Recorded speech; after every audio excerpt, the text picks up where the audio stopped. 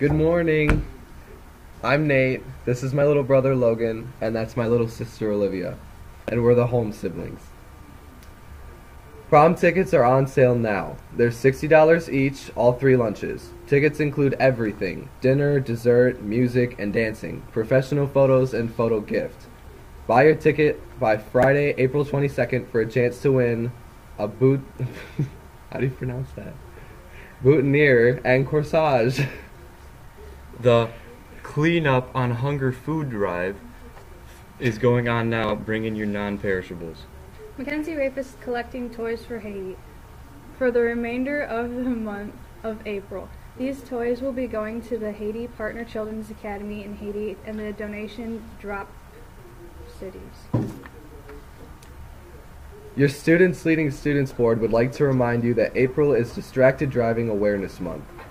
Thousands have died in car crashes involving cell phone use. New technology allows us to make phone calls, dictate texts or emails, and update social media while driving. All actions that are proven to increase crash risk. Please monitor your driving. Safety first. SLS challenges you to put away your cell phones, take back your drive, and be a focused driver. The JV girls softball team dropped their first game against a very good Portland team Monday night 4-2. The girls came out swinging in the second game, though, and came out on top, winning 11-10. Kaylee Dillard got on base 4 out of 6 times on the night, while Janelle Leslie reached 3 out of 6 times, including a double. The Glads are now 3-1 and will travel to East Lansing today, looking to get 2 more wins. The JV baseball team had their first conference game tonight against Portland. The team rallied late in the first game to attempt a comeback, but came up short, losing 9-7. In the second game, the Glads got out to a good start, putting up 2 runs in the first inning.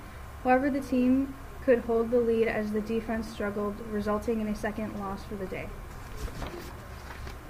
In varsity softball news, Portland won both games of a doubleheader in Fowlerville tonight. Game 1 was a close game with Portland winning 4-1. Leah Ash pitched for the Gladiators, allowing 2 earned runs and striking out 6. In Game 2, the Gladiators faltered defensively and Portland took an advantage. The Raiders won 11-1. Valerie Wynn provided the offensive spark for the Gladiators with a hit and scoring the only Gladiator run. Fowlerville plays East Lansing at home on Tuesday. The girls' varsity tennis team traveled to Owasso Monday night and came away with a 6-2 victory. We are now 2-1-1 and play our league opener on Tuesday versus Portland. Winning for the Glads in singles in straight sets was Devin Fleischer, 3rd singles, and Lucy Gonzalez, 4th singles.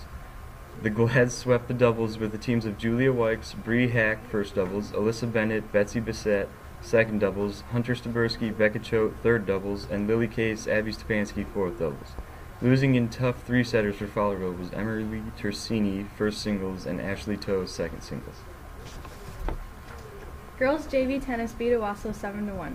Winning for the Fowlerville were McKenna Peckins at 1 singles, Olivia Holmes at 2 singles, Bailey Gyra at 3 singles, and doubles teams of Grace Hurl and Priscilla Walsh, Maddie Allen and Isabella Cooch, Shelby Durbin and Coco Simons, Grace Shea and Alyssa McGalliard.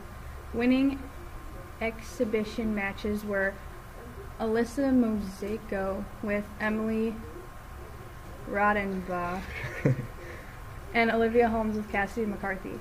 Mary Farmer and Chloe Mills ended their match in a tie. Bye.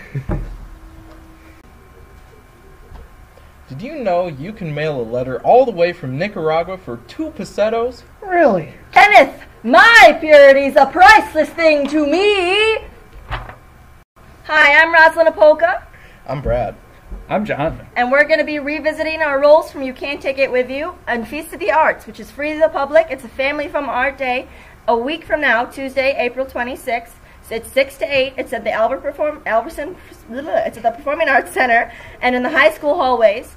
It's going to be a bunch of art demonstrations, which Bradley and I are going to be a part of. There's going to be elementary art club and junior high students that our art's going to be everywhere. The high school jazz band, woo, is performing at 7 p.m. and there's going to be small ensembles playing throughout the evening. There's going to be dramatic presentations at 6. And we're going to have our Empty Bowls ice cream bar from 6 to 8 the whole time. Tickets for that are $2. Everything else is free. And we also have a free student every Every bowl that you eat your ice cream with is a student-created bowl, and all the money will go towards the Visual Arts Scholarship and the Family Impact Center. We've got a lot of cool art. Like Bradley and I are both visual artists. This is Gabby Dolan. We also have her piece back here with Panda. Hope to see you guys there. We had an awesome turnout last year, and yeah. Come on out, guys.